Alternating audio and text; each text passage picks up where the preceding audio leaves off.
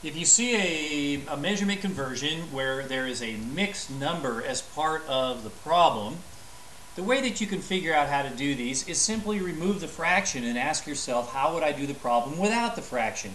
What if this just said 4 feet equals blank inches?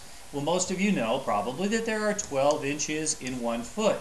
So to get this number over here in the blank, I'm going to need to multiply by 12 because 1 times 12 is 12. So I would do 4 times 12, which would be 48. So since I'm multiplying by 12 to get this here, I would multiply by 12. Even with the mixed number, it doesn't make any difference that it's a mixed number. We're still going to do the same process. So you might multiply by 12. If this was yards to inches, you'd multiply by 36.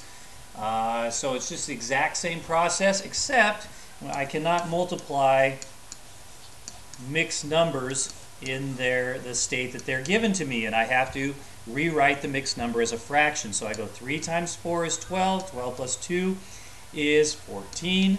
So this is equal to 14 thirds times 12 over 1. I can cross cancel here before I do my multiplication. Divide by 3 and get 1. Divide by 3 and get 4. So my problem is 1 times 1 on the bottom, which means it's just going to be a whole number, and I do 14 times 4.